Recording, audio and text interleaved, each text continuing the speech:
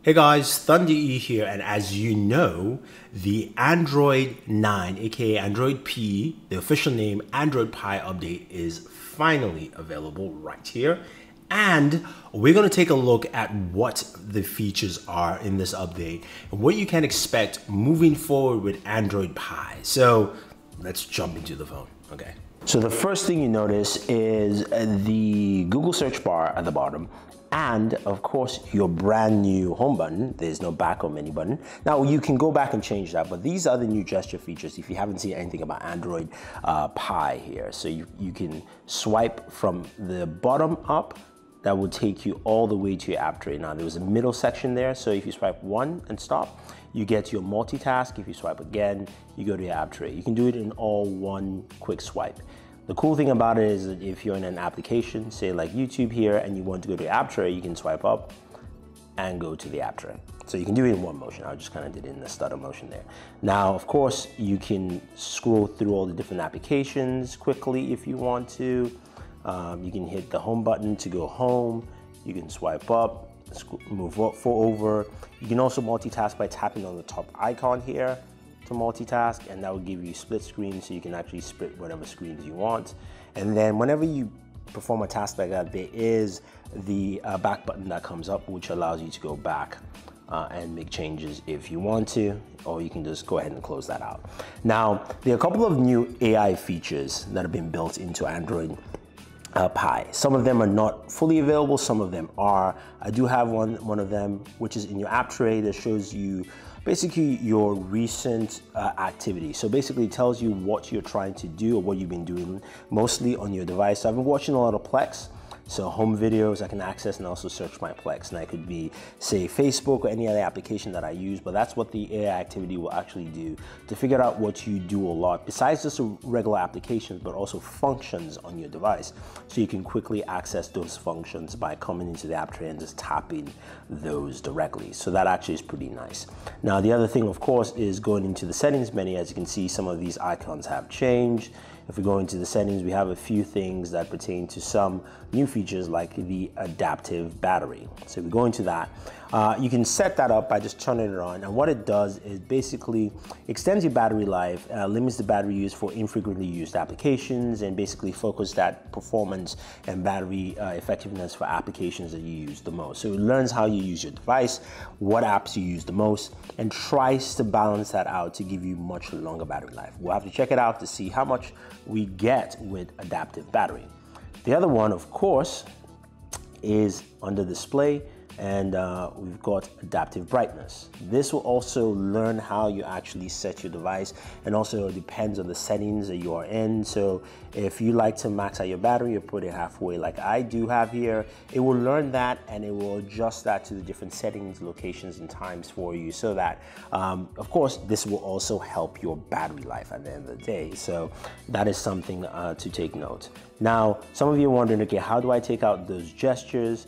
You can just go into system, basically make sure you go into, you go into gestures. I apologize, I said system, but it's gestures on the system. So right here, system gestures, pretty much. Then you wanna go into swipe up for home button, and you can turn it off and you get your regular multitask menu, home button and back button. But once you tap that, that will still give you the option to swipe up from your multitask menu itself. So you do have that built in. Now, some of the little things that you find on Android Pie is that you do have icons now in contacts and your notifications, so you can actually see that there. So you can see who's actually sending you messages in terms of images there. Also, you notice the new feature with auto rotate is, even though when you have it off, as I do have here, and say I go into, let me go into an application that I can use auto rotate on. Let's see, I'm on YouTube here, and I start rotating. You see that icon that popped up? That tells me, hey, do you want to auto rotate? So I can go ahead and tap that, and it'll auto rotate for me. So it gives me the ability to have auto rotate anytime I want without actually going ahead to the notification menu to actually do that. And again, you can still swipe up, by the way, from the home screen. even with the icon buttons to go into the, of course, your app tray area. Now, the other feature that you have, of course, with the volume, you do have proper volume settings here. So I can go ahead and tap the volume and quickly go ahead and put my device into silent as I want to. I can also adjust the media volume, and then I have a proper volume settings. I can go into and select do not disturb and turn my device completely off from all notifications as I see fit. So that is also something pretty nice. Now there's another cool feature here with the adaptive select, if you will. So right here in the multitask menu, I can go ahead and select text in here. So basically I can select that text, I can copy it, and then I can go ahead and paste it in the search menu. Boom. So you have that in there. I can use it in any form or fashion, doesn't matter.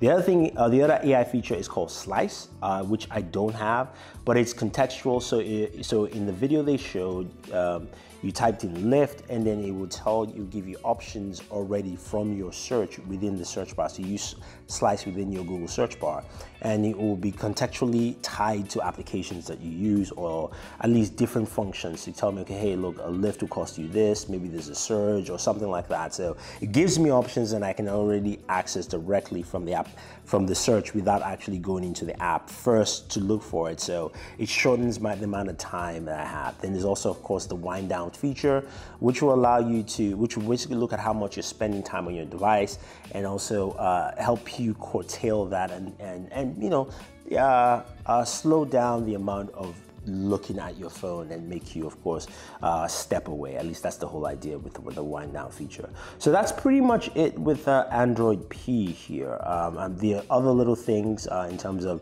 changes that they've made, as you can see, just visually, it's got a very different, distinct look to it. The application icons are, of course, a little larger and more colorful, very flat look to it as well. If we go into the systems and we click about device, if we go to Android 9, you can see what version we are in.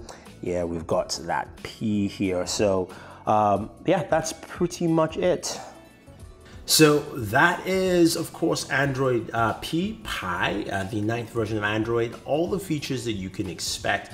There's probably a lot of little things that I missed out, but of course, stay tuned. We will be doing a 1-year look at the Pixel. So again, that would be a good time to look at how this software actually affects it sometime in September or October. At least it just gives some more time. But I think it's quite interesting to see how this fares out, how you people, you guys, what you think about it.